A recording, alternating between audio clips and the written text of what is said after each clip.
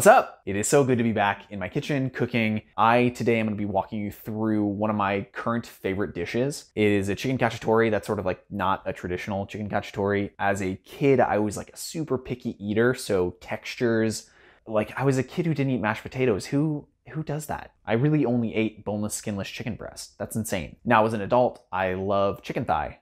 And I love a well-braised, juicy, texture, falling apart-y chicken thigh. And so this dish really is a good walkthrough about braising and also just in general. It's really, really delicious. So whenever I start prepping any vegetables, I always put a wet paper towel under my cutting board, and I always have at least two bowls around. One is for the ingredients, one is for trash. This is sort of my standard prep station setup.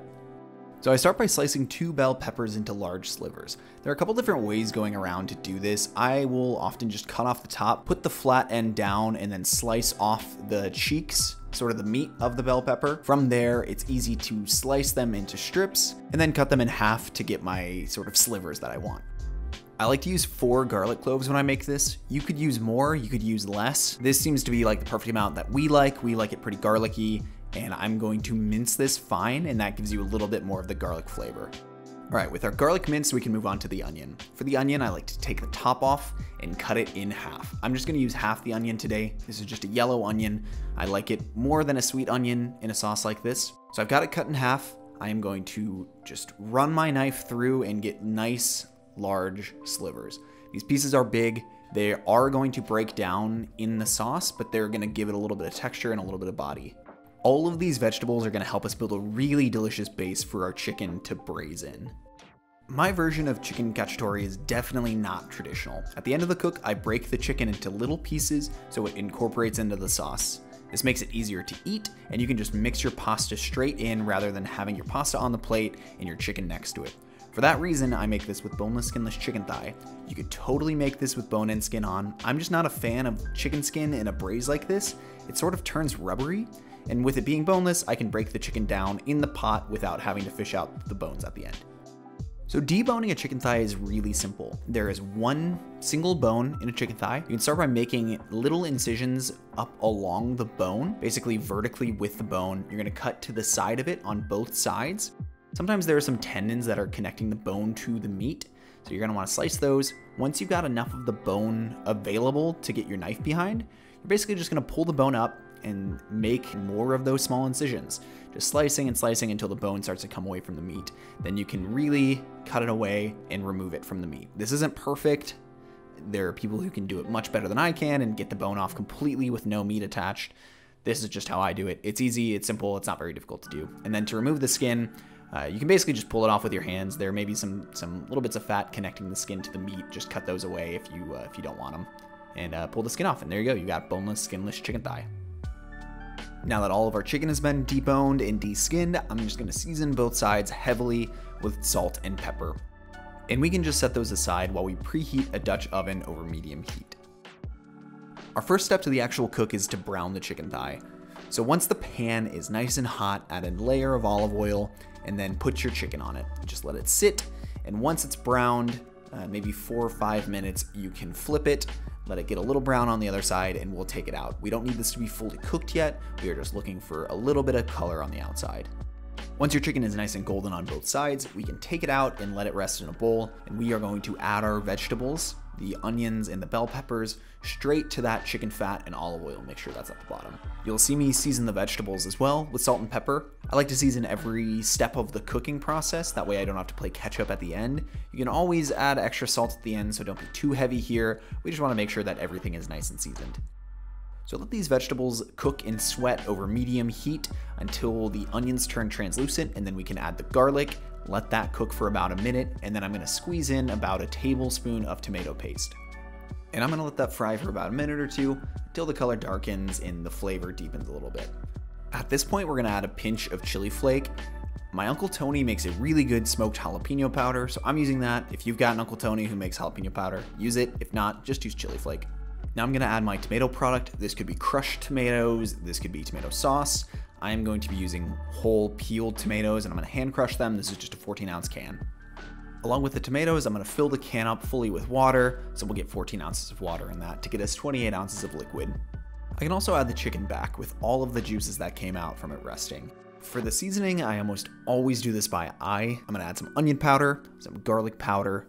And this is a combination of Italian seasonings. It could be dried basil, oregano, thyme. If they were fresh, I would put them at the end, but they're fine now. I'm gonna add a little bit more of a different chili flake, just classic red pepper flake.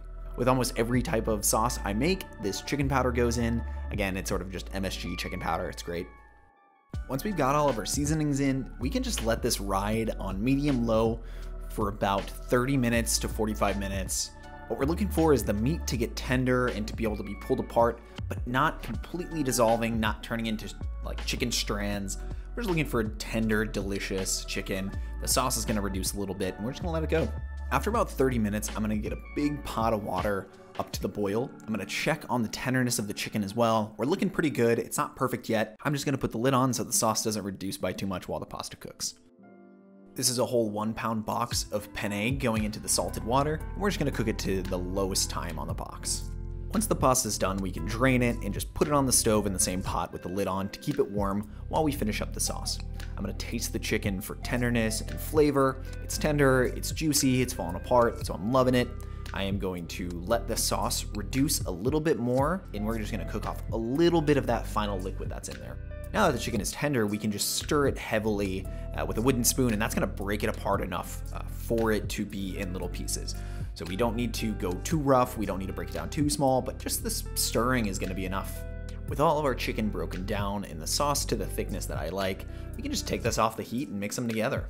My noodles definitely got stuck together because I had to move camera angles, but that's all right.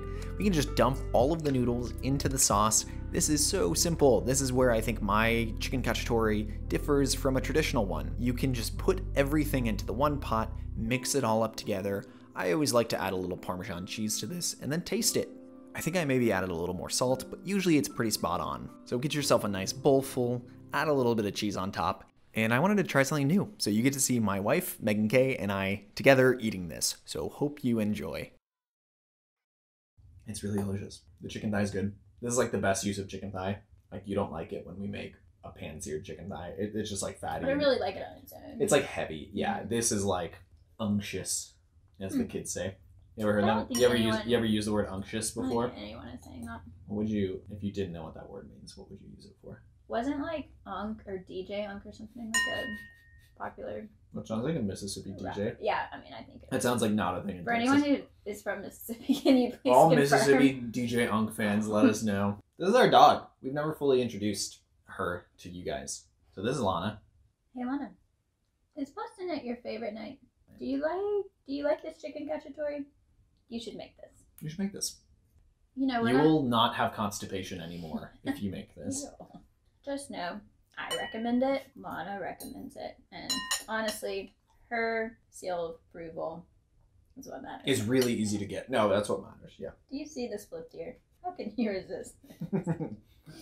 Honestly, if you want to support this channel, what we're doing, and don't really know how, like, subscribe, always good. The coolest thing and what would mean the most to me is just your friends you know that would like this, just tell your friends. The reception has been sort of blowing me away a lot so far. So thank you guys. Peace out. Leave meeting.